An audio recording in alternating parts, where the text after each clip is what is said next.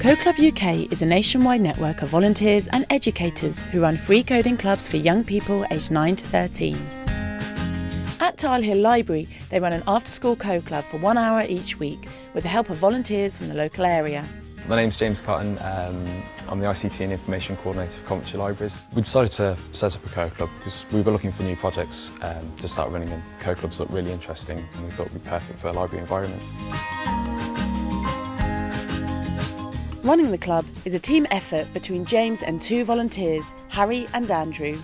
Hi, I'm Andrew. I'm a university student. I'm currently doing a computer science masters at Coventry University. I volunteer here once a week, helping the children. So my name's Harry. My role at the Code Club is I'm a volunteer here at the library, so I help set up the sessions and I help the children.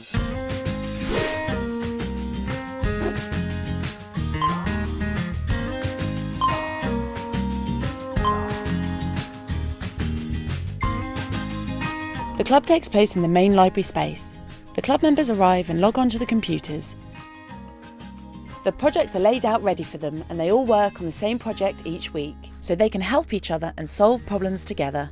Today we're going to be doing HTML and CSS, and we're going to be doing animated CSS. Once the club members are settled in, they start to work through the project using the step-by-step instructions. The volunteers are there to support and help fix those pesky bugs. So these 4 lines here makes it start at the top and then move down. So as a volunteer, my duties usually involve helping the children when they're not sure about what to do, if they have any questions. The volunteers were introduced to me through a Code Club regional volunteers coordinator, who was also really supportive throughout the whole process. The children almost recruited themselves after 1 week of promoting the club on social media and sharing posters through different schools. The club members work at their own pace, and if they don't finish the project at the end of the session, they are encouraged to take home the worksheets and carry on at home. At the end of each term, when the student finishes the course, we have certificates we give out, and then we also do like a little presentation ceremony, giving the certificates, taking a group photo of everybody.